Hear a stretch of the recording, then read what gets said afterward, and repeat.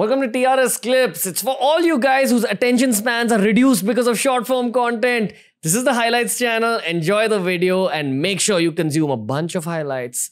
Binge watch TRS Clips. Why don't you kind of explain what dark matter is to those of us who forgot? Right. So dark matter is about roughly 23% of the mass energy composition of the entire universe. So when we look outside, you go out in the night, look at the night sky when the lights are not on, you see all kinds of stars. If you take a telescope, you will see galaxies, you will see nebulae, you will see all kinds of astrophysical objects, you will see dust clouds. You take all of what is visible, you add it together, you get a certain amount of mass. You can add that up and you can roughly calculate how much mass that is.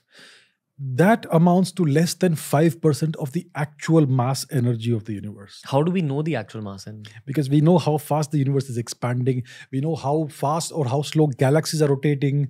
So, and based on the luminosity of a galaxy and how much mass you can see there, you can actually deduce how fast a galaxy should rotate. And we find that it doesn't match our observational evidence, which indicates there is much more mass in that galaxy, but we are not able to see it. So that's how we know these things exist. So when we say something has mass, it means it occupies some space. It has weight. Mass is not weight. Mass is energy equivalent. It does occupy space, but sometimes some mass may occupy space but may not be visible. Certain massive particles can pass right through you, and you will not even feel a thing. There is something called neutrinos. So every second, trillions of solar neutrinos pass through your body and my body. Every second. Do you feel a thing? We feel nothing. They have a tiny, minuscule amount of mass. We don't feel it.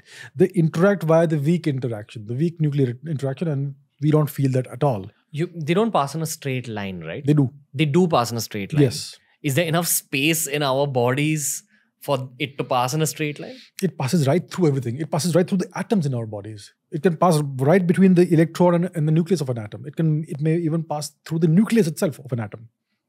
How does it go through the nucleus of an atom? It simply doesn't interact. Okay. See, for instance, if I were to push my finger through my palm, my palm will resist this because this is the Pauli exclusion principle in the electromagnetic interaction at work at the same time. That's why this matter occupies space. When it comes to the weak interaction, it's an extremely weak interaction. It's stronger than gravity, but much weaker than the electromagnetic interaction. And that's why when a particle that interacts only weakly through the weak interaction passes through you, it typically simply won't interact with any of the components, constituents inside your body. And that's how it typically happens. So, if you enjoyed this video, just know that we've got a bunch of curated playlists on this channel just for you. So you don't have to consume every single subject that we cover on TRS, but you do have to consume the playlists that you enjoy the most. That's what I nudge you towards.